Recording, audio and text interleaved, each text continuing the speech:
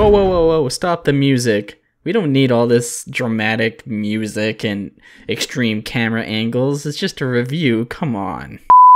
Alright, so I've gotten my hands on this Fifine K668 recording microphone. Gonna be doing a test and review, put it through its paces, force it to battle in the Coliseum. That is this review. The K668 is a USB mic, which is great for people who want an easy mic to use. Just plug it in and record, and maybe start to venture into the YouTube scene. Now, this review is going to be mostly from a gaming and YouTube perspective, but can definitely apply to a lot of other aspects as well. My first mic was the Blue Yeti, which is an awesome mic. I love it. But the biggest problem I had with it was background noise. I always had background noise, had to edit it out. It was a big pain. And I don't exactly live in a perfectly quiet house. And that, plus living through the cold Canadian winters, would mean that my furnace would be blaring 24/7 to keep the house warm, which created a lot of background noise. It was pretty bad. So I thought it would be cool to pit these mics against each other and see the difference. So we're going to be doing 3 tests here. I've already done the recordings, one with the Blue Yeti, one with the Fifine K668. One is just normal background noise, nothing special, just a quiet room.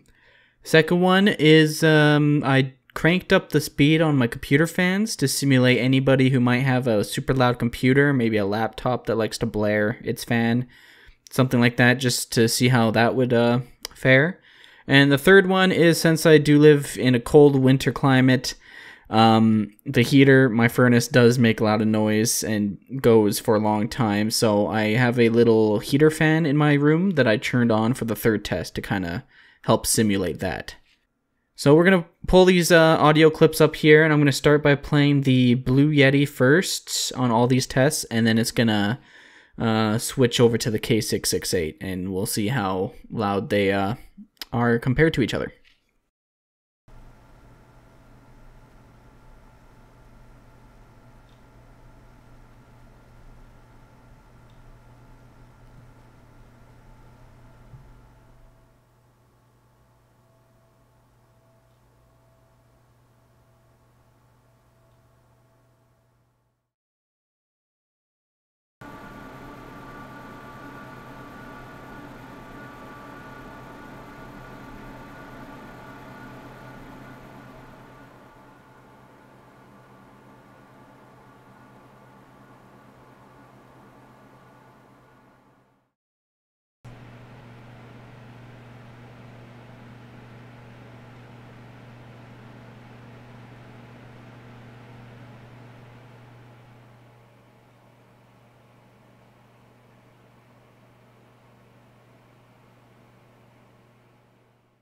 So after going through the audio clips, it seems that the K668 is actually quieter in every test than the Blue Yeti.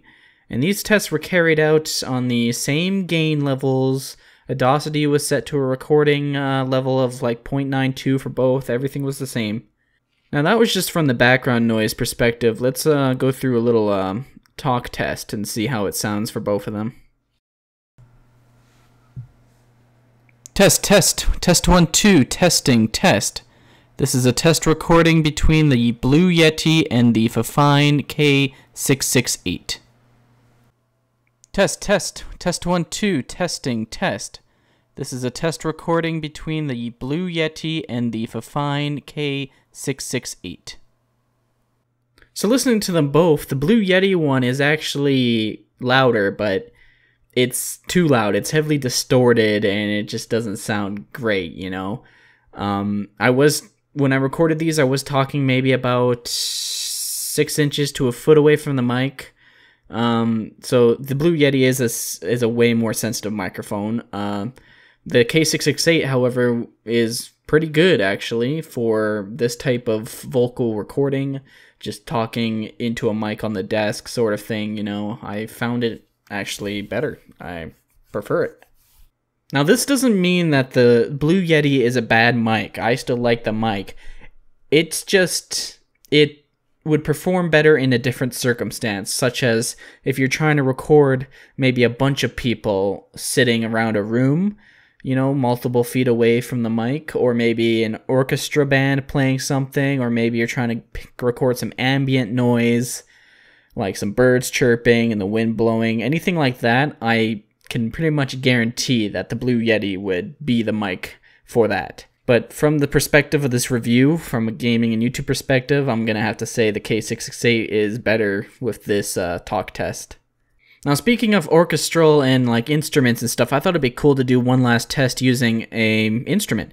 So I pulled out one of my bass guitars and played a little riff and see how the mic would pick it up. Now, the bass is not plugged into an amp, it was just raw bass strings.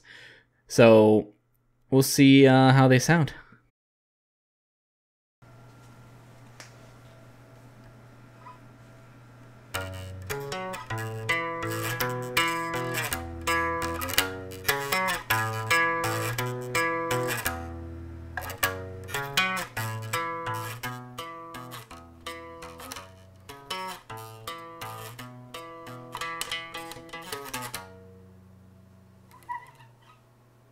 Alright, so the K668 was better with the background noise once again, but it was also very quiet recording the bass, especially the low end of it, the lower strings and lower notes.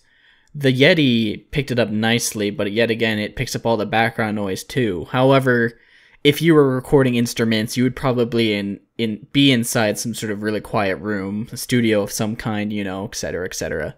So this, for the instrument, I would probably say that the Yeti is better, unless maybe if it was an acoustic guitar, maybe the K668 would be better. You know, put the mic right by the opening of an acoustic guitar. It might pick up quite nicely, I think. But I don't have access to an acoustic guitar right at the making of this video, so I couldn't test it. But yeah. Now, after using the mic for a little bit and comparing it and juggling it, you know, I don't know, doing everything. If I could go back in time and repick my first microphone that I chose to start venturing into YouTube and gaming videos and such like that, I could confidently say that I would pick the K668. It's way quieter with the background noise, which was a huge issue for me, and it's easy to use. It's one of the problems I had was the Blue Yeti sitting on my desk. It's a taller mic, so it's kind of hard to see the screen over top. And the K668's on a lower tripod and doesn't take up too much room. Now, I'm kind of surprised that the K668 did so well, because the Blue Yeti, as of making this video, its price on Amazon.ca is just over $170 Canadian. And I think that's roughly like $140, $150 US. Don't quote me on that. Whereas the K668 microphone on Amazon is just above $30. It's $31.99 Canadian, which is like $25 US, which is an insane price difference. The quality of the mic for the price is amazing. It's perfect for a beginner mic, somebody who wants to get a mic to start using, just to start venturing into YouTube or podcasts or gaming.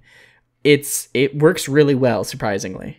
Now, there's a last couple of pros and cons of the mic that I can mention here before the video ends. Some of the good things is it's, again, not super heavy, it's play and go, and cord is a decent length, comes with its own little tripod, and it has a little anti-wind foam filter it comes with as well. Some of the cons I have noticed, though, is the cord is not detachable.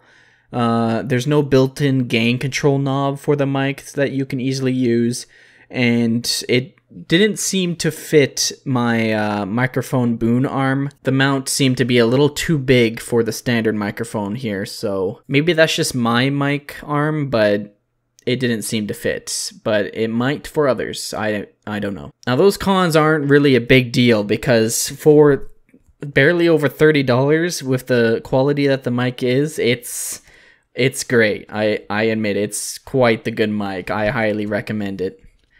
If I had to give it a number, I'd probably give it like an 8 out of 10. Now, this is my very first time doing a little review here.